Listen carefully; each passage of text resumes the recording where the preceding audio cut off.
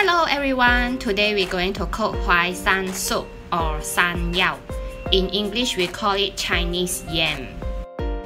Here are the ingredients that we need. For the details of the ingredients, you can click the description box down below.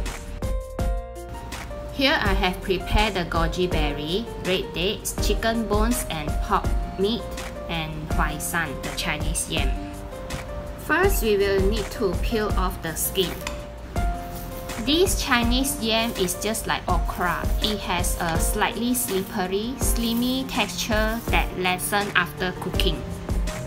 The literal translation of Shan Yao is mountain medicine. Indeed, this root vegetable is also used as Chinese medicine or herb when it is dried. It is very popular for its potential health benefits for all ages, body types, and health conditions.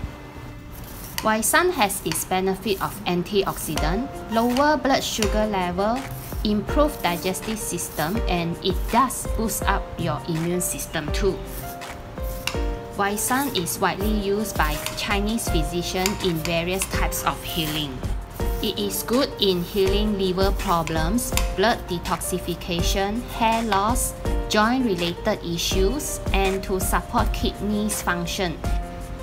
Some even say that it is the most natural food to aid in men's vitality. To cook this soup, first we will need to scald the pork and the chicken bone in the boiling water for a while, and then remove and rinse it. Here I am cooking this soup using smart cooker. Cut off the two sides that we don't want. You can see this Huai San is really slimy when their skin is peeled off. Especially when you are trying hard to grab it, it will leave like a eel which is desperately trying to wriggle out of your grasp. But yeah, that is exactly how it will be.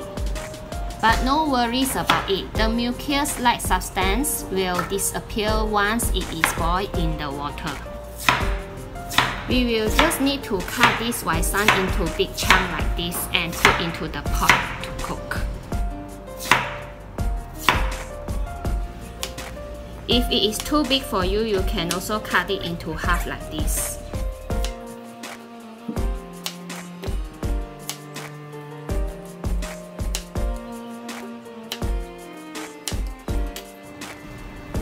This is how it looks like after cutting. Next, we can transfer the pork into the smart cooker.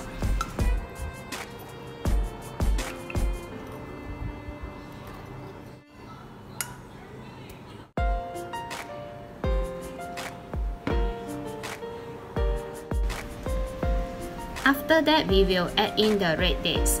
Cut the red dates into half so that the sweetness of the red dates will help to sweeten the soup much more. In Chinese herbal textbooks, red dates can strengthen the spleen and stomach qi energy, which helps to digest food, tonify blood, and calm the mind. Next, we will just need to put in the goji berry. Ta-da! That's all you need for the soup. Lastly, we will just need to add in 2 boils of water into the smart cooker to cook. The outcome of this soup will be clear and nutritious. Next, I will just put into this smart cooker and cook for 1.5 hours using the soup function. If you are using gas stove, you can also cover and bring to a boil over high heat, then simmer the soup over low heat for about 1 hour. After 1.5 hours cooking, our soup is ready. It looks simple, but it is very nutritious soup that's suitable for both young and old. This soup is naturally infused with the mild sweetness from the fresh Chinese yam and the wolfberry and red date. I hope you like this video. Please remember to click the like button and subscribe to my channel. I'll see you in my next video. Bye bye.